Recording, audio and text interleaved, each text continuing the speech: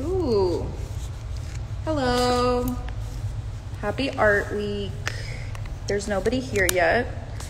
So I guess I'm telling myself, hello. Happy Art Week. I'm Maria from the Camp Gallery, and I am patiently awaiting the, as I've said, elusive, iconic, and incomparable Melanie Prapopoulos. Hi, Stefano. Or ciao, Stefano, rather. She's finally agreed to an interview. Melanie usually doesn't do interviews. Happy Basil. But she's agreed. So we're off to a good start. She has no idea what I'm going to ask her.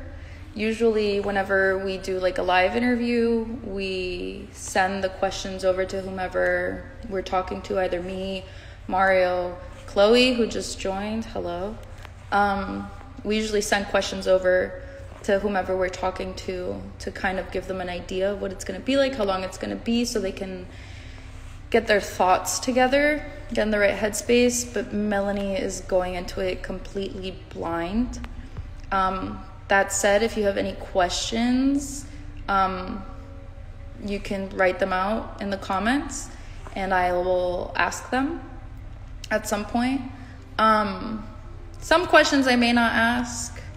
In pooling questions, given the nature of the camp, being the way that we are, and I don't know why we're like this, but there have been some crazy questions that we've unfortunately had to omit. Nothing terrible. But definitely like, oh, my eyeliner's on fleek. Thank you so much. But while we're waiting, like I, opened with, it is Art Week in Miami. We have a lot going on. Needless to say, I think everybody in Miami has a lot going on. COVID be damned. Though I think we're all being pretty careful, and I think at least in Miami's art scene, we're doing a really great job of staying safe, being super cautious. We have 2 online exhibitions debuting this month. The first is Monochromos 2, which opens today. Yeah, today on December 1st. You can DM us for viewing room links. You can also see the show on Artsy. You can even click the link in our bio. You can find it. Tomorrow, Not Dior's New Look 2 opens up. Same thing. You can check our Artsy. You can check our Artnet. You can check the link in our bio. You can stay tuned. It'll be on our feed. Both of them are like part 2s to exhibitions that we did previously. Hi, Evita. Yeah, it's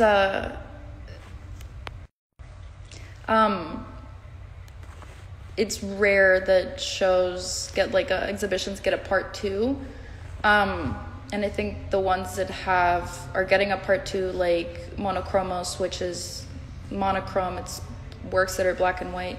They're all, it's kind of easy to fit that mold in a way. And there's room for everybody, so that's really exciting. Not Dior's New Look 2 is a more like fashion-centered show. And again, we represent so many creatives that it's kind of fun to like work them into that concept, or to have them work themselves into that concept. What else are we doing this Art Week? We're going to be at the Sagamore South Beach this Art Week. It's really exciting. We're in the bungalows. You can come see works by Aurora Molina, Eres Empeña Fiel, and some works from our October exhibition, 40 Women Pulling at the Threads of Social Discourse. Works by Alina and Damian Rodriguez, or Rojo. I'm so sorry. Who else? Yolanda Sanchez, Angela Bolaños, and someone else.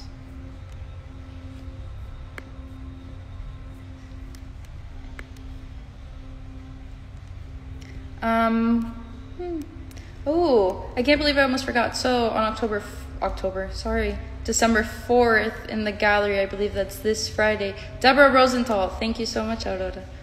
I can't believe I blanked out. On October 4th, we're having the opening reception of our December exhibition featuring works by Carla Kantorovich. She's a Mexican artist. And it's called Reclaiming Poetry. It's really beautiful. Maybe I'll give you a sneak peek if I knew how to turn the camera around.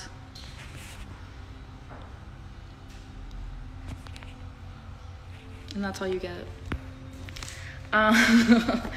Ooh, she's here, everybody. Melanie Prapopoulos. Let's see. What is she wearing? That's what I want to know. I've spoken to her on the phone today, but I don't know what outfit she's prepared. If you know Melanie, you know Maria, I don't know how to describe how she dresses, actually. Interestingly enough, though, last year, if you can see me, Chloe, Camp Chloe, Maria, and I were trying to convince her to let us go through her closet a la British Vogue. She said no. So she's elusive. I can't see her.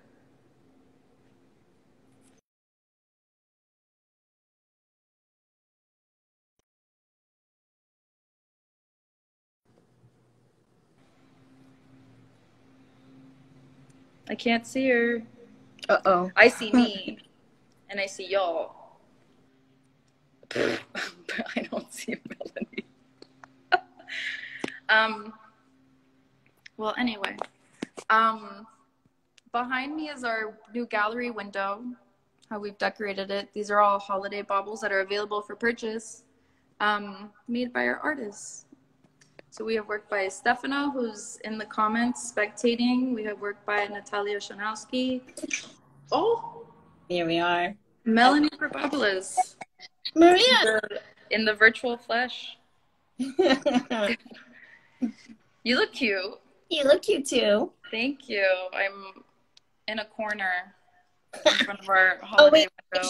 I should go in a corner too. Hold on. Let me go in a corner. Hold on. Those of you who don't know what we're doing, that's okay. Someone else does. Here, I'm in a corner. Okay. Maria?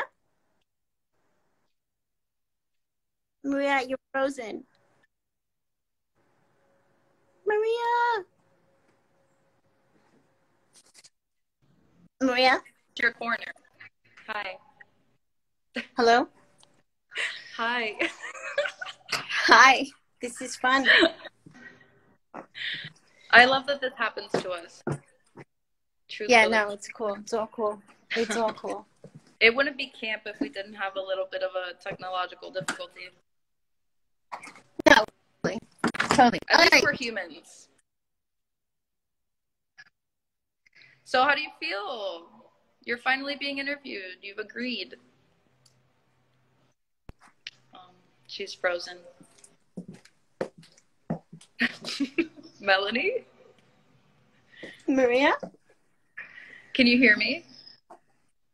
Yeah, you're kind of blurry. So are you. Are you on Wi-Fi? No? Yes. Okay, you're less blurry. So I repeat. Okay. I'm sitting in the hallway now. How do you feel? You finally said yes to being interviewed. The pressure was intense. And so I finally gave in. Were you pressured into saying yes? Yes. I was coerced. Are you willing to name names? S.O.B. S.O.B. Maria, Andres. Let's see. Spencer. Who else? Mario. The whole gang, all of you. Yeah, that's quite a lot of peer pressure.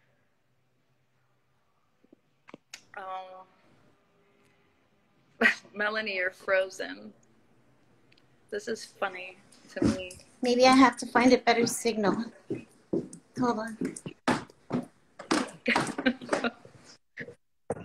I'm searching for a better signal. Don't laugh. I'm trying to find a better signal. Okay, come on, let's go. Okay, dang.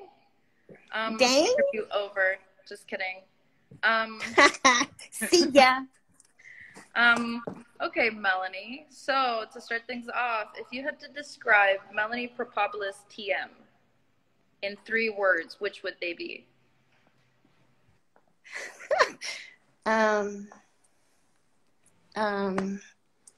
Hopeful. Ah. Snarky. And I don't know, odd. Okay, heard. But who are you though? Like, tell me about yourself, Melanie. Okay, so I am a human being. Well, that we're not 100% sure about that.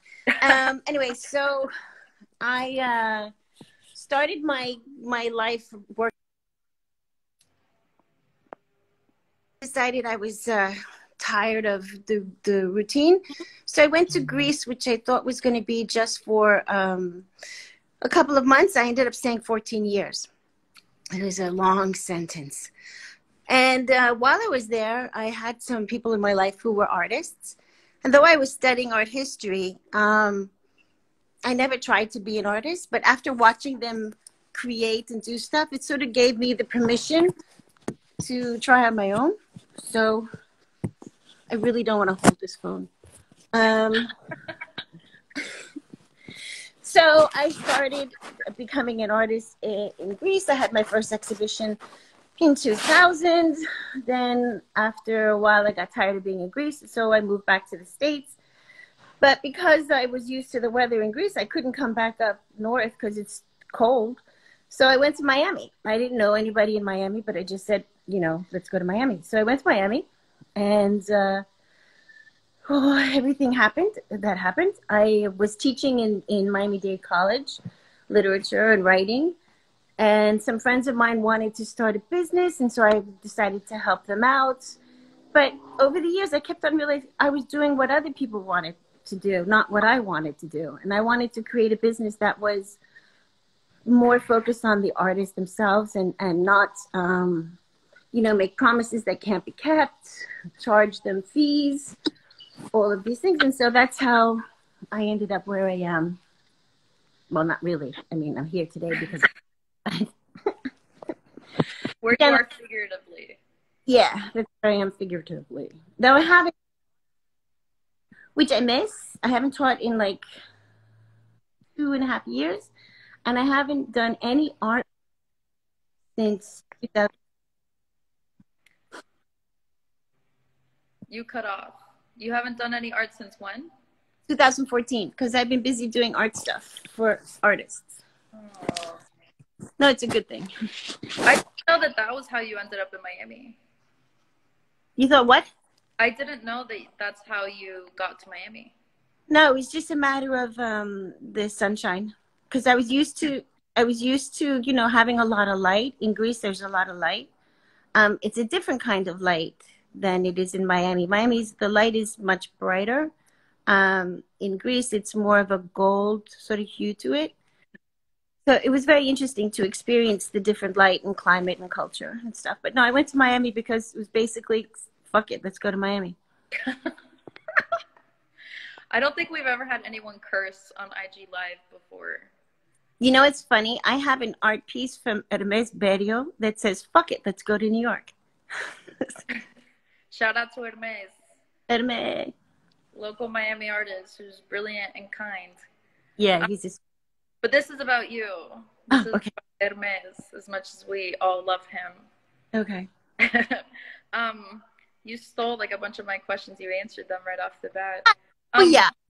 Okay, so you started like as an artist, or you started developing artistically while you were in Greece. Yeah. Can you walk me through that actual journey? Like, what were you doing artistically at the beginning? you do now? In the beginning, some of the first pieces that I made were just downright disgusting. Really, really bad. I was trying too hard. That was the problem. And so I wanted to start painting right from the get-go, and I couldn't. And so I, decided to pick up some chalk.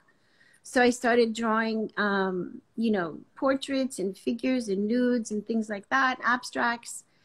And then I went back to canvas and I started painting abstracts. But once I got to Miami, and sorry, once I got to Miami and I saw the culture, and I saw specifically how many young women were getting plastic surgery and things like that, it really kind of bothered me.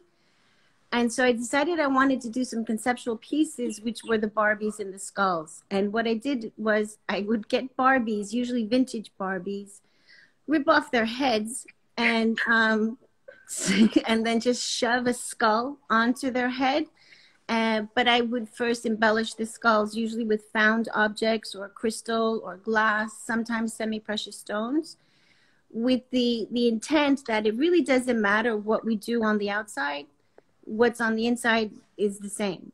We're all the same. There's no need for us to be, superficial. There's no need for us to judge people by how they look, their color, their creed, their whatever. And that's what the whole sort of like conceptual stuff was about. How do you think your background like informs your approach to your own art? Like, do you think that conceptually that it's a byproduct of your experience and your studies?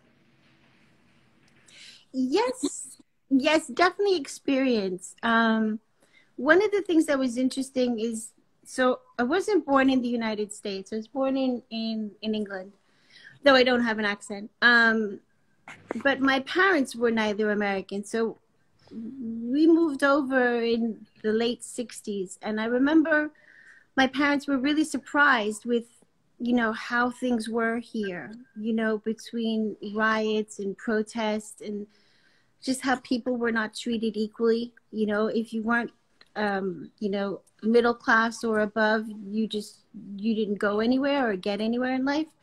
And so I learned very early just to see people and to understand people. I mean, one of the things that we had a friend of the family, I used to call him Uncle Arthur. And, I knew what uncle meant. And so he had to be my uncle.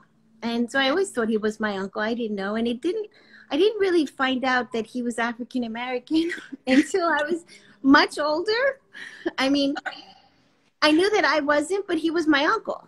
And so right. If I wasn't, he was my uncle, And so that's pretty much how life has been for me, especially as a child. And then so when I grew up and I started being exposed to more and more things, I really got upset with, how unfair life is, not just here, everywhere, because the problems of America are not unique to America. Right. The genders and the classes and the races, they're not unique at all. And so a lot of my work comes from that. That's why when you first asked me, how do I describe myself? I would say hopeful. Yeah. Is a big thing, because I'm always hoping, for us all to come together and for, everything just to be obviously not perfect. That's not realistic, but as close to, harmony as possible. Yeah. I love that answer, Melanie. So thoughtful. Thank you so much. And then, so your background and your experiences and even your like wishes, how would you say that they inform your approach to the art industry, not from the perspective of an artist, but from the perspective of a gallery owner, a gallerist? That's a hard one, because I have a really hard time separating myself as an artist when I'm putting on the gallery hat. I think that there's a huge disconnect between artists and galleries and collectors. I think that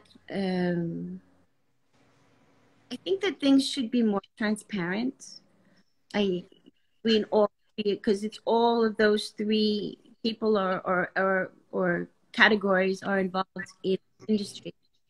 So when I'm approaching work, I'm still always thinking about it from the perspective. And sometimes, though, I have to pick myself because I am trying to run a business, So there are sometimes I have to call a stop to something and say to myself, no, this thing that I need the artist to do is not unreasonable. I can do it. I've done it. But I try and limit that as much as possible because I don't want anything to I don't want to tax the artist. I don't want. Yeah. One I saw as I was starting my own art career is I met so many emerging artists that they had to, they would chop off their arm to get the money to get to it. I mean, I saw so many artists, sell everything that they have just to be able to get their work or to even unfortunately have to pay for a gallery exhibition. And Yeah. so that kind of thing that I keep on thinking about, that even though, on a business sense, yeah, it makes a lot of sense to charge an artist. It really does. But it's not serving the artist. The problem is that if you pay a gallery tons and tons of money, then they have to do anything.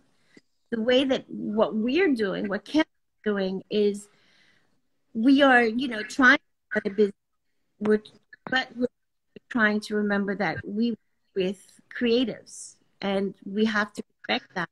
We can't take advantage of them or exploit them. Well, it depends which one it is. I could exploit one or two of them happily. So the camp. Let's talk about the camp. What about it? What? No. How would you describe your vision for the camp, for the Contemporary Art Modern project, if you will? The word project is a key element of my vision. Is that I really believe that with the combination of you guys, the camp gang, and the artists that we're working with, we have the feeling really nothing that we. Granted, we've only technically the camp has been open April Fools, which is kind of that says a lot about us. But that's our snarky side. I mean, I would love to be able to, if it wasn't a COVID world, things would be much, much different. And, I think we all are sort of biting at the bit to be able to start doing some of the things that we want, which is, doing pop-ups, different things, traveling more for art, the camp retreat, of course. But we want to create more connections between different institutions, which thank God we've already started that, and we're very lucky. Yeah. The Bass Museum has been supporting us in the past, ICA as well, and PAM. But there's so many more institutions in the world. These are not the only ones that we can work with. I want to be able to create a roster of exhibitions that people know are happening on a regular basis. For example, the 40 women or the 8 women or however many women at the Threads of Social Discourse.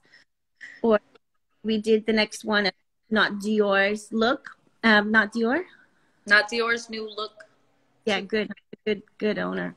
What do you call it? And Monochromos. Because I think it'd be cool to take a theme, a story, and keep on reinterpreting it over again. So that's something I'm very interested in doing. I want to present some of these things that we're doing, like the women with Fama and the flags. That's something that I'm really hoping to be able to bring up to New York, to submit it to other places as well after COVID is over. I want to have a residency. I want to, I mean, the list goes on and on. I want to have a magazine. I want to have a podcast. I want to do a million things. And I think that we have, you know, the energy in all that's involved, you know, with you, Abe, Andres, Stella, oh my goodness, Chloe. Um, There's so many of us now. yeah, I mean, there's so many. And the cool thing is you guys have been around for a while. You know, I Yeah. mean, Gabby and Gabe, they've been here the longest, and then Chloe, Andres. It's really cool commitment, and we all believe in this thing. And I think that there's really nothing that we can't do. We just have to wait a little bit, you know, because it's only been what, 6 months? Has it? Yeah, I would say so, that we're like officially No, running. it's 8 months. Jeez. Right. Yeah, 8 months. I'm such a good employee. You're such good as I am, so you know. So basically, you want to take over the world, I'm gonna say, art-wise. yeah, I've always idolized Pinky and the. I thought it was Genghis Khan, but you know, not in the problematic way. Yeah, no, that was just one day a goofy day. It's like, you know how I wanted Tiara. It's the same thing. They're all interconnected. So for you, what are the most challenging aspects of being a gallerist, of running a gallery? What would you say are the biggest challenges? Normally or this year? I think there's a big challenge this year for everybody. So normally. Normally. Normally the one of these challenges is that there's just not enough time. That's the first thing, to get of all the artists and to do all the things we want to do. I mean, we need another in a week. Yeah. Another challenge would, I don't know. I don't, yeah, challenge trying to write collective for the right piece. That goes without saying. I would think that maybe that's the hardest. We've had a lot, or I mean, I've had over the years, you know, met a lot of people who've been people who do help us. You know, Yeah. like Spencer, for example, or Art America and Art Space and even Artsy. You know, they all help us get our name out there, and that helps. I think the hardest challenge in a normal year is finding the right collective for the piece. For this year, the big challenge is me being here and you guys being there. I know. I don't think I've seen you since last year. Not since February. Well, we did wasn't spring break in January? I flew out of Miami. No, spring break was in, stop it. Spring break was.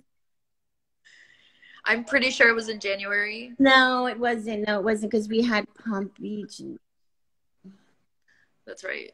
We did do Palm Beach. You know, I mean, it's been a very long time. It has. In person. Come back. That city's not going to sleep. That's true. Or you guys. I can confirm that. Andres says early March.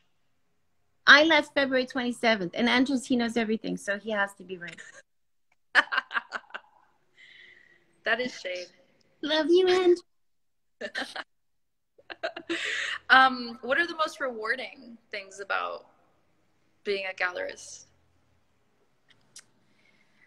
One of the things that I get such a thrill out of is when, you know, the artists share their news. First of all, I love hearing about the things that they're doing or the artworks that they're working on. That is, and listening to how they're conceptualizing and putting it together.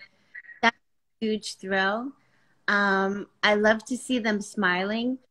We just sent out a zillion invitations to all the different things, and I can't tell you how many of the artists wrote back, well, thinking that I did the invitations, which I don't. But they're amazing. This is beautiful. I love it. Thank you so much. And that's so rewarding, because we spend hours doing different things, you know, trying to put together, whether it's, you know, the data stuff, or signing the invitations, or writing the statements, or whatever it is. And then for the artist to be like, thank you so much, it's all worth it. It's just, Yeah. I love it. Absolutely. So you love to see them smiling? Yeah. Or at least know that they're smiling. Yeah. So I don't know what category this question falls into, but what about competition with other galleries? Like, do you feel this like intense sense of competition, or do you see yourself as like another group of people? Like, we're another group of people in the fold. Like, we're here to make connections. We're here to, I guess, be friends or coexist with everybody. Ideally, that would be really nice, that if all of the galleries, and not to say that that's not happening, Right. I mean globally, if you know, and there are some, like Nada is a compilation of different galleries and things like that. But if I think that all galleries should work together, and there shouldn't be competition. I mean, galleries coming in and trying to artists, that's something that I don't really annoys me. If someone wants to leave on their own, that's one thing, but you don't tempt them. But beyond that, there's no reason for the whole not to work together and be happy ever after, like Cinderella. No, yeah, I feel like that's a theme that we all run with, like organically, like at least the camp gang under your direction. Because even amongst ourselves, I don't feel that there is like this intense and like dark competition between us. I think something that we're really successful at is working as a unit. Yeah, I mean, what we do is different than what they do. You know, every gallery has their own style and philosophy. Is there a gallery, and I feel like I know the answer to this question, but I'm gonna ask it anyway. Is there like a gallery that you admire so much you like you're like, oh, I kind of want to be like that? I can't answer that. Okay, I understand. So, no. Because we peer pressured you No, into of this course. interview. I'm sorry, what? We peer pressured you into this interview, so I won't pressure you to answer. No, I mean, of course, there are hundreds of galleries. No, not hundreds. There are galleries, of course, that I aspire to. Right. No, we'll get there. There's absolutely no not to get there. There just isn't. You know, that's the thing. I was like, you know, fashion. You know, I learned a lot about marketing and management and selling and all this. We have the product. Want to look at from that point of view. We have an amazing product. Everything we work with and for to an extent. They all have something that is, in my opinion, so incredibly unique. Work is something that's going to you know, tire you. You get bored of. You put it away in the closet. I mean, every single has something amazing to show and to say. So no, there's no reason for us not to get to where I hope we will. I think we've got like the max. I'm looking at the comments. So. Don't. Just kidding. Oh, I tell you. Though I will say, if anybody watching has any questions for Melanie, please, you know, type or write them out, and I'll be sure to ask them. Yeah. So when it comes to representing new artists, what is it that you're looking for? What influences your decision to either reach out or to take a chance on somebody who has reached out? I don't know. It's a lot of it is, you know, do I like does that have to believe in the work? And in a fantasy world, and I work my way through it, I hope to have it to buy from each and every one of the artists because that's why. Um, so that's the first thing I look at it is that, like, I like this work. Then I'll start doing some research, about, different works that they've done, theory, things like their history of expression. That will not make or break a decision. Really, what the most important thing is I'm constantly looking at the work. But sometimes, though, I may initially like a work, but then upon further review, it may be somebody who's really, really emerging. I'll still reach out to them, and I will start having conversations with them, and maybe what they need is just a little guidance, like sharpen your lines up a little bit, or it's like, so I may not, take everybody who I find or who doesn't mean that conversations aren't happening, because I do. One of the hard things for young artists is they go to school, or they don't go to school if they're self-taught, and storm out onto the streets and become an artist, but they really don't know what to do beyond making work. And many artists, for example, will paint one painting and they say, that's it, it's beautiful, it's fabulous, and then they will abandon it. They won't make a series. And so I try and counsel all the new artists that I speak to make a full series of work, explore them, don't abandon it on the first time. And there are other things, like they don't know how to read. These are the things that we have quite often with, you've written few. What influences like your taste? Because taste is relative, like it's subjective. Not everybody, we can like the same things, but our taste is not exactly the same. So what do you think influences the art that you gravitate towards? I grew up surrounded by art. So my taste is, I think, it's kind of broad. So I think the first thing I'm looking is the composition, how aesthetically pleasing it is, and then I'll start looking at the technicality of it, how well and how effectively is it completed. Is it, can't think of the word, but those are the things that really drive me when I'm looking at work. And I don't have a particular, I'm so sorry. It's okay. Works that I own, that I bought myself, there's a lot of, there's abstract, there's contemporary, collage, photography, video. But now, like, I'm sitting here in my parents' house, the stuff that I grew up with, and there's 16th century, and there's watercolors, and then there's impressionism, and so just whatever. Cool. How would you describe your aesthetic sensibility? I guess maybe let's repeat a question. Like, if you had to describe your aesthetic sensibility in 3 words, what would they be? Minimal, clean, and sharp. Interesting. I don't know that I would have answered like that. Why? What would you have said? I don't know. Like, I would have said something like funky personality.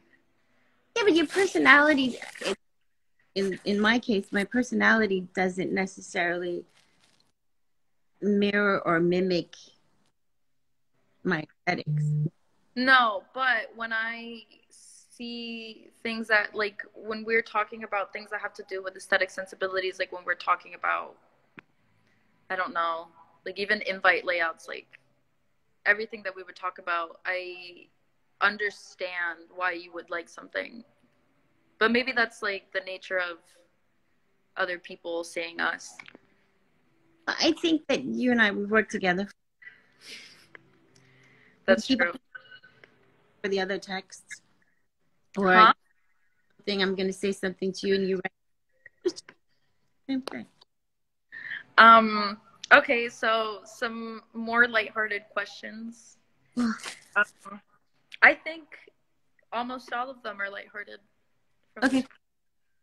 I am loving that I'm in a really bright space. It's all white. There's like a lot of sunlight behind me, and you're like in the dark. It's like, do you want me to show you outside? Is it dark outside? What? That's outside. I feel like I'm in Sleepy Hollow. Wait, hold. Let's go for a little walk. And it's cold. See, I'm going to turn away now. I'm going to show you the sun is setting. Hold on. Oh, that's so cute. It's really dark. It's dark. Jeez. It's bright as ever. There are no clouds in Miami today. I don't know if you can hate see. that. Hashtag I hate that.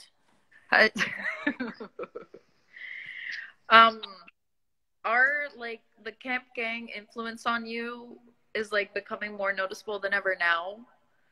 You're hashtagging, you're saying that you're living, you're talking about shade and tea. Wait, shade I've been saying for years. You guys did not define that on May 1. No, but like you're using it with more frequency for sure. It could be Corona Corona 2020 craziness. Hashtag late at the end. I love it. I live, if you will. I live. Okay, so Mario Rossi, an artist that we represent, he would like to know, do you miss Europe and Greece? Yeah. This year, so when 2019 ended, I said to myself, okay, 2020, I am going to Scotland. I have to go to Italy for a couple of things at the middle of the year, around September, and then I'm going to Greece. And then everything changed. So yeah, I miss with Europe in general, because when I was living in Greece, I did a lot of traveling for just vacation, but also I presented papers at some European conferences. So I really miss being in Europe. Greece was in 2018, and I spent, I think, a month, and it was great. It was so great. I miss the people that I knew there for the years that I was there. I miss the food. I miss the weather. I don't miss the earth.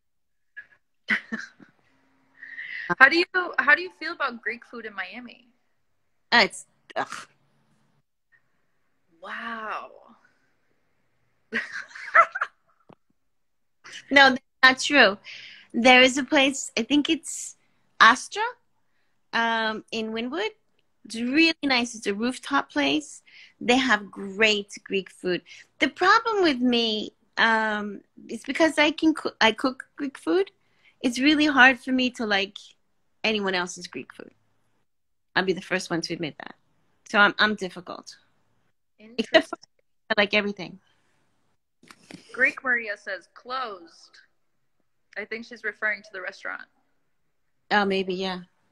Yeah, Greek Maria, because I'm Camp Maria.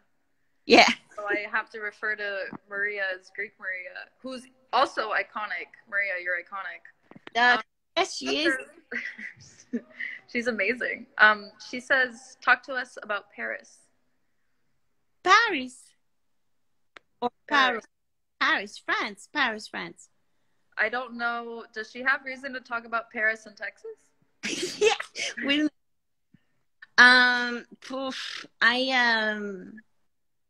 So when I was in Greece, I was anyway, so I went to Paris several times while I was there, and I was living in Paris on and off for a year or so.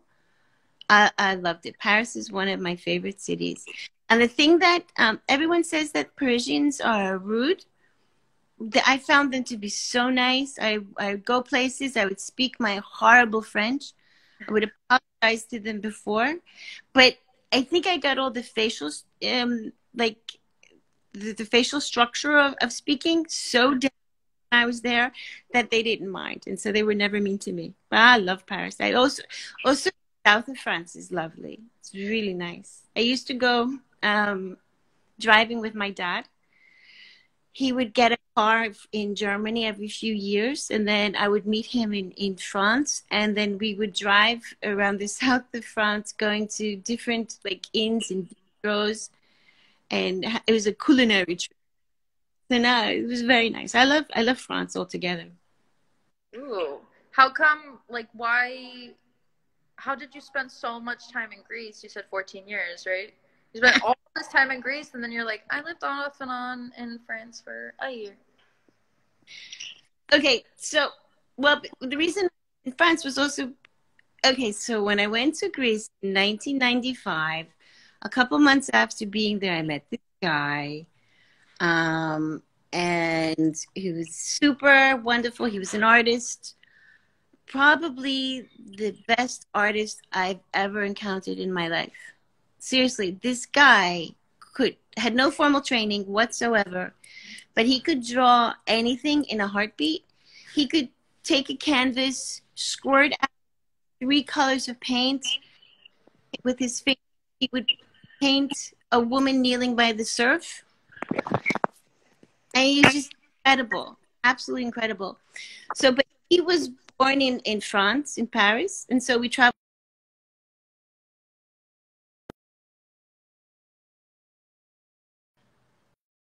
You're saying so true.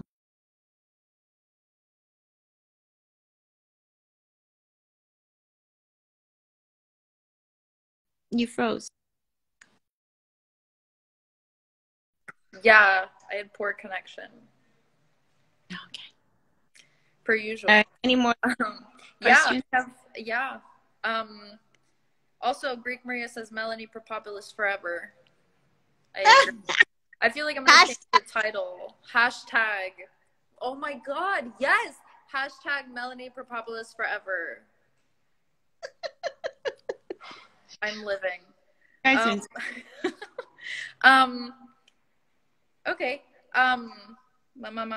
Emma Coyle, whom we represent as well, right? No, yeah. I think she's a spotlight artist. She wants to know if you see a clear influence from past American art movements in the art product today, and if so, what past movement do you see as the most influential? Oh my God, you don't prepare for these things? I swear to God. Yeah, it's interesting, and I think I'm also guilty of the same thing. Looking back at, like Rosenquist and stuff like that, where objects are being repurposed, you see a lot of that happening. And even while I was in Greece, when I'd go to the beach, like, it has a lot of sailing tourism. So, people go on these boats and they bring their kids, or they go to the beach. The kids often lose their toys. And so a lot of these toys would wash up on the beach. Yeah. I would be picking them up because it'd be dirty. But if I throw them away, then I'm just adding to the pile. So yeah. I think a lot of artists are repurposing things and looking backwards to redefine. But it's not even just past generations of American art. I hate to say it again, but even going back to Mays, I asked him last year to do his interpretation. Velasquez, Las Meninas. Yeah, I think that I don't think that any, at least today, isn't somehow influenced by something that was done in the past. Yeah, absolutely. So everything, it reminds me so much of Joseph Campbell, and universalism. Yeah. I mean, one time I was painting these sort of like blocks of doing, not abstract for a change. And I was just doing these blocks that were the same shades and tones of each other. And then I vision, and this man who he worked on the Greek radio here in New York, and he interviewed me, and he said to me, "Oh my God, your work looks like Rothko." And at that, I know who Rothko was, and that's what it's like. There's so much, so much that's behind us that we may not know consciously, but it's still part of our universal like DNA. It's a good question from Emma. Damn. I know. I think that's my favorite question. Yeah, thanks for letting me prepare. You're super welcome. I know Stefano agrees with me not letting you prepare. Yeah, I would say nostalgia is like the big theme, and it's been the big theme for quite a while. Even like nostalgia for things we're not super familiar with. Mm-hmm. So that's a good answer. But I'm sorry to interrupt, but one of the cool things about the arts in general is the continual reinterpretation that came before, and how, like if we were to put into a room, let's say all of our artists, and we said, okay, interpret this, each and every one of them would still come from that same base, but it would all be completely different. I mean, I think that would be a very interesting exhibition to do. We should. Someone write that down. Camp employee Karen, write that down. Hi, Karen. She's working. Somebody. God. Somebody. Well, technically, this is work for both of us. Yeah. Even though it's like in a non-COVID world, I feel like this would be a full Kiki, like in person. Oh yeah. Show type Kiki. We will definitely do that. That'll also write that down. Poor Karen. Okay. Let me see which one I should ask you now. Mario Rodriguez, whom people may know from previous lives, wants to know, how did you get to be so fabulous? Oh, that's such a ridiculous question. I'm just me. This is just me. My parents were very unique people who gave me a lot of room to be who I wanted to be, and ridiculous senses of humor on both of them. My brothers are pretty ironic, but family thing. I can't. It's a Prapopoulos. A new hashtag. Agrees, Mario. He would love that. He would. Mario's dying for a Greece camp retreat. Mario Rodriguez? Yes. Yeah, no, well, hey, let's hopefully hashtag Basil will be good. Greek Maria Greek Maria says you were born fabulous. So I guess that's the same thing you said. Yeah. And Andres says you're just a girl. I'm just a girl. Just a girl. Heard. SOB Stefano wants to know, how do you keep your passion for art going? Like, where is it? Just like an infinite well, I'm guessing is what he's asking. It's an interesting question, Stefano. Whatever do you mean?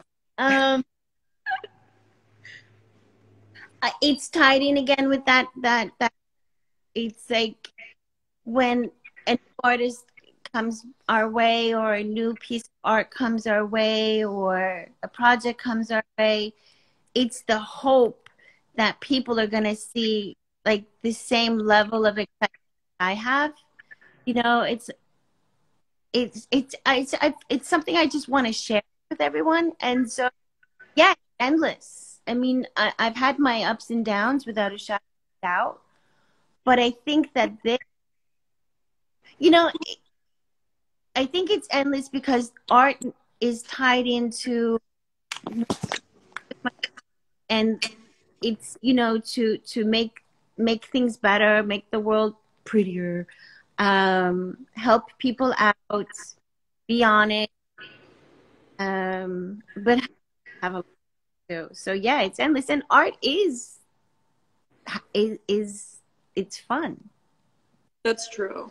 And all of our artists that we work with and the work that they give us to show is fun. You know, it may appear on the surface dark, but it's artists and you get to find out about them. There's a lot of tongue in cheek going Yeah. on in with a lot of our artists. You know, like they're playing things. So yeah, it's fun. It's endless. That is true. Now that I think about everybody, like just quickly, I think everybody's having fun with what they're doing. I think you're also encouraging a sense of fun and freedom when it, like, as it ties into creation. I don't know. I mean, I would like to think that, but I don't think that I'm involved in the creation. Um, you know, think of Dominic Schmidt. Like on the surface, his work can look really dark, Yeah. but then you talk to him and you find out the stories behind the work. And then, I mean, I tried once to translate some of the German, and I wasn't very good at it. But there's like a lot of satire in his work as well. And then also when you couple the videos that he does in and around his work, so you get to see that he may be painting this, but this is not, you know, a depressed, suicidal artist. This is just a guy. This is his language. This is how he speaks. And it's the same with all of them. Their art is their language, and what we're doing is helping conversation. We're just conversation with them. A camp conversation, if you will. A camp conversation. Julia Ronchetti wants to know, who's your favorite artist? Julia went in the whole wide world. In the whole wide world. Sure. Maybe in this galaxy, even. Why is that? I have two. No, I have 1,000. But I think my first famous favorite artist of all time would be Goya. And my like Goya really does shape a lot of who I am, because I consider Goya to be a reporter. You know, I feel that he has such a sense of obligation to present the whole wide world what happened in Spain at the time. And, you know, he just, I don't know if he was judgmental, maybe he was, but he's just judging everybody all over the place. And then, and he's presenting in the 3rd of May, is it 3rd of May or the 5th of May? The one with the execution, that is just blasting on the poor guy who's about to be shot by the French.